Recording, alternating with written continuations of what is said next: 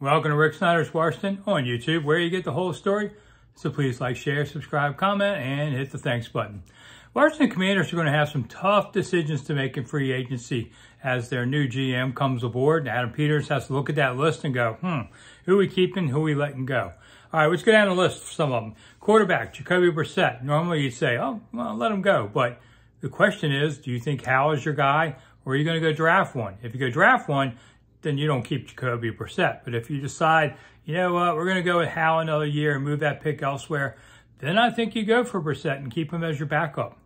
Running back, Antonio Gibson, played in space, pretty decent player, but that'll depend upon the next offensive system, whether how valuable he is to them. So I don't know. I don't see Gibson staying.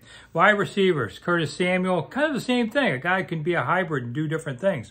Does that fit your new system? If it does, you can keep him, but I have a feeling he's going to be gone. Crowder did a nice job at punt returner and a spot receiver. If you can get him cheap, I'd keep him.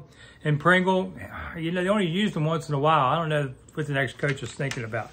Offensive line, which desperately needs some help. Cornelius Lucas is free. There's a guy that gave him some real depth at times. Not a great starter, but certainly you need depth, and he was there for you. Larson, just hurt all the time. I'm afraid I'd have to move on from him. And Sadiq Charles, ditto, also always hurt. Defensive line, they desperately need pass rushers. You're going to spend some money there. The guys coming loose, Obata, Toohill, and Smith-Williams. Maybe you keep one of them for depth, but that's really about it. Linebackers, Barton, Hudson, and Mayo are all available. Barton was your leading tackler. I try and keep him on there. Defensive back, Fuller, Reeves, and Curl. You want to try and keep Curl. Maybe you keep Fuller at a decent deal, I would do it. And on special teams, Joey Sly is available. Well, I think you bring him back to camp if you can.